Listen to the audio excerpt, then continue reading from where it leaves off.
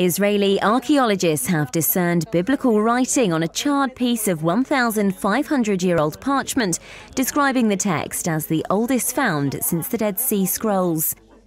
The object was uncovered in 1970 inside the remains of an ancient synagogue at a beachside site on the Dead Sea, around 25 miles south of where the oldest known written biblical fragments were discovered.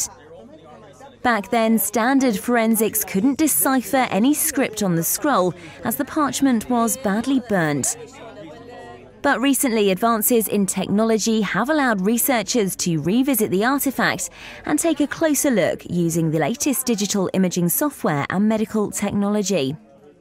A micro-CT scan was taken of the scroll and sent to the University of Kentucky in Lexington, where computer experts used imaging software to virtually unwrap the scroll and visualize its text.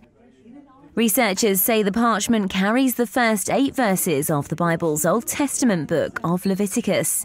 We need to compare this material with, on the one hand, the Dead Sea Scrolls, which are a few centuries younger, okay, at least 4 centuries, if not younger, 6 centuries, and with the Aleppo Codex, which is 4 centuries later.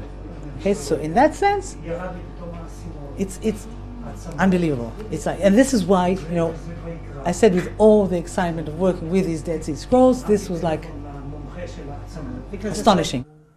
The researchers say more work is needed to determine the full extent of the text on the scroll and what lessons it might hold for biblical scholars, but say the findings have already turned out to be far more significant than anticipated.